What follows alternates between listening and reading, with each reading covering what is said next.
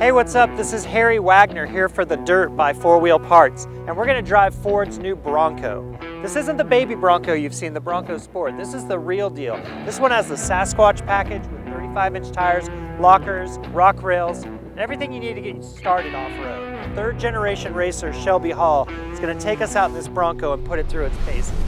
So the bumps are getting bigger, but you're not really slowing down, which doesn't surprise me for some of the races in Baja. Really impressed with the ride quality in this. Wow, alright. Shelby's not messing around. Now I know why they sent us out with a professional. So I just switched it from normal mode to Baja mode. Okay, and what does that do? So Baja mode is going to change the shift schedule. It's going to give you more feedback in the steering wheel. If you want to be in Baja mode, obviously that's going to be for going faster in the desert. There's rock crawl mode. So, and for instance, something like sand or snow, which is a low traction environment, you don't want a ton of tire speed because you'll just sink, right? Right. Where in Baja mode, maybe you want to hang the rear end out or you want that wheel speed in order to maintain momentum. Right. And we're kind of getting into more sandy terrain here. I know we're coming up to that big sand hill now, so probably an opportunity to test something different out.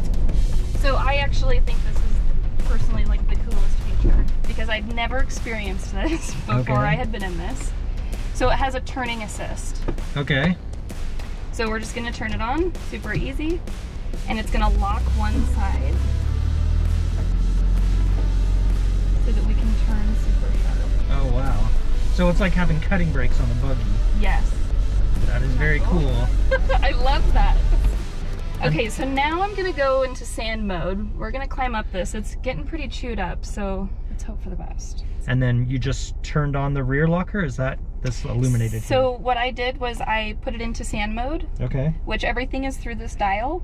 Gotcha. And so it automatically put it into 4 high and locked the rear. Okay. Can you lock the front independently of the rear? Can you leave the rear unlocked and lock the front? Yes. Because that's a feature on other, there's not a lot of things on the market with locking differentials. Yes. But typically you can't do that. And I find it super handy for situations like what you just did. The rear, when it's locked, wants to push you straight. And if you can lock the front, you can still turn the tires and sort of go different directions. Cool. All right, let's do it.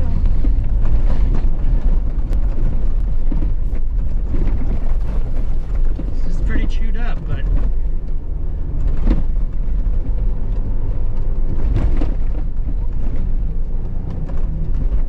impressive. Sweet. Another pretty nifty feature, trail control. So it's just like cruise control, but to keep you at a lower speed.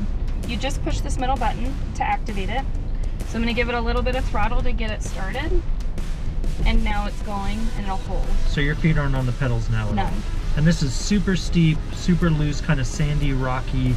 And then you can set and change your speed as you are still moving. So now we can go a little faster. So I'm just pushed it up to 9 miles an hour.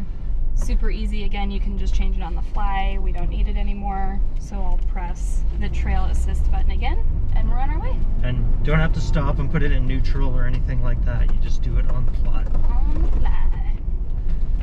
So now I am going to put it into neutral because we are going to go from high gear to low. Okay. And I want to go into rock crawl mode. So it's telling me 4x4 shift in progress. Now it's ready to go. You can see what it has done. So this first spot is the stay bar, and you can connect it and disengage it. Okay, and I find that super helpful. It allows the suspension to work well at high or low speeds off-road. And there is a big difference, between going 10 miles an hour and going 25 miles an hour. Sure. So being able to just have the option. And this looks pretty rutted and rough here. Front camera really coming in handy. I was gonna say, I'm glad to have that coming over this rise. Yeah. Lifting a tire there, but super stable. Super stable. So I'm gonna go back into Baja mode. So because we went from low range to high range, I went ahead and put it in neutral. And now we're ready to go fast. All right.